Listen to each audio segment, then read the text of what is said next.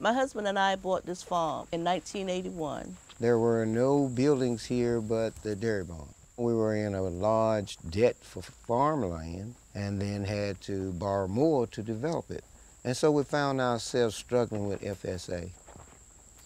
And as I tell my counterpart farmers, no, your cows don't discriminate against you. Mine don't either. Well, where we have the problems is when I go to the bank and sit down there in front of the banker.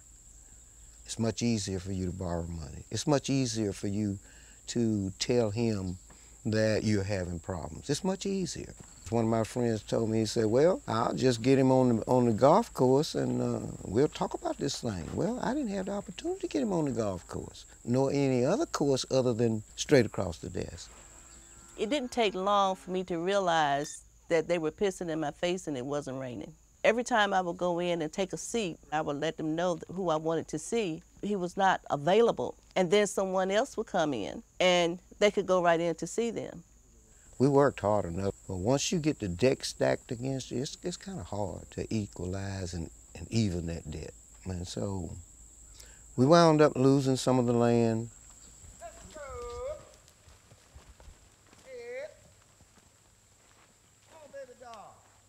Move it. We going in today?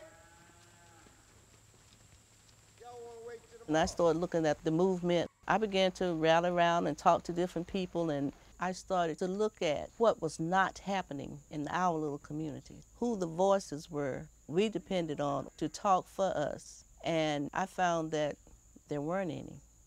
And so we formed Operation Spring Plant out of a need. We learned that at some time rubber needs to meet the road. We began to form cooperatives, and we began to get people structured so that they could grow and sell fresh fruits and vegetables. And if you can't show a young person that I can make a living, then you're just wasting your time. They have to come back to the farm to understand the wealth of the land. That's been our job, to bring ours back to see that there's real wealth here. The goals that we're trying to establish is lifetime things for the next generation, a guide, a toolbox for them to use moving forward.